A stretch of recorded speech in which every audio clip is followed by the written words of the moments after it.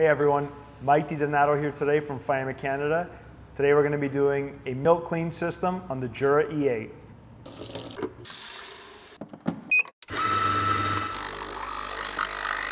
What we're going to need for this cycle is our milk cleaning tablets, our milk cleaning container, and our tube. Now, small pro tip. The first time you purchase this lid is removable, and after the fact you can just buy these containers and clip on your dispensing lid every single time. It's all about sustainability. Anytime you make a milk drink, your machine will prompt you to do a milk system clean. Now, I recommend doing this at the end of the evening. You don't necessarily have to do it after every cup.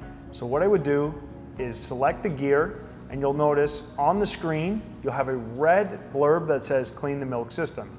You select that. Once you select that, the machine will then say, start the milk system clean process. You click the start button and that initializes your sequence. Once you do that, it'll tell you to use Jura products. You're going to dispense one click into the first chamber. You're going to connect your milk tube and select start.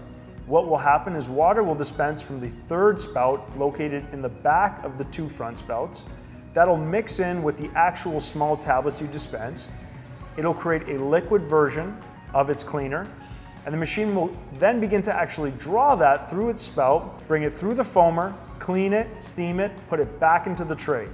Once all that liquid is gone, what will happen is the machine will pull fresh water from the water tank, dispense it right through that frother, making sure there's no residue of the cleaning product, and you're good to go.